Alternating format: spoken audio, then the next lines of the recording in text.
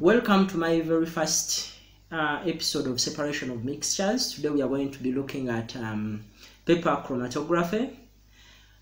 Things we need in this experiment include a tissue paper, which is going to act as a chromatogram. We need water. We shall need a ruler, and this is going to act as our ruler. We need a ball pen that's going to be our source of ink. We shall cut out a chromatogram or a tissue paper like that. Then we make a mark, which is going to be our very starting point onto this tissue paper.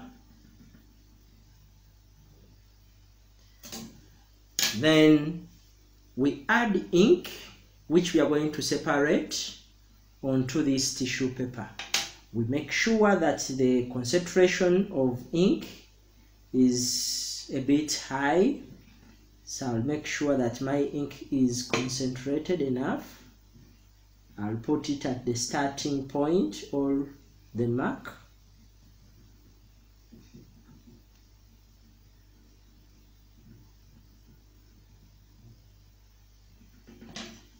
Good. I'm going to hold this tissue paper onto a ball pen, and I will fasten it using a small or a thin of cell tape to prevent it from falling off. And I will insert my chromatogram into a beaker. I make sure that the line or the starting point does not touch the water, which is going to be our solvent for today. So as you're seeing, our chromatogram is showing different rates of movement of the components in blue ink. And the component that will move the greatest height will be the most soluble component in water. The component that will move the shortest distance will be the least soluble component in this blue ink. So you should think of things like which other examples of mixtures can be separated by the same method like we have demonstrated today. I've separated blue ink, and we are going to get to know the colors that are used to make blue ink. I would like you to also think about other mixtures which can be separated using the same method as described today.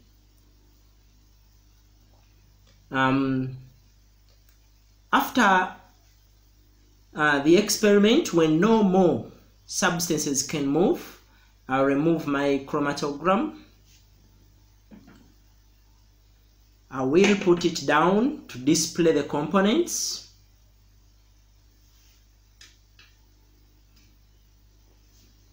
And I will be able to measure the distances traveled by each component. According to my chromatogram, I'm seeing a yellow color down, I'm seeing red, I'm seeing blue, and lastly I'm seeing green. So I'm having 4 different colors onto my chromatogram paper. I'm having yellow, red, blue, and green. And according to my chromatogram, green has moved the highest distance. Therefore, it has been the most soluble component in this solvent known as water. The least soluble component will be yellow. The first part here is yellow. So because it has moved the shortest distance, yellow in blue ink is the least soluble component. So apart from blue ink, which other mixture can be separated by the same method? I thank you for viewing my video, and I urge you to keep on subscribing onto my YouTube channel to get more of this. Thank you very much.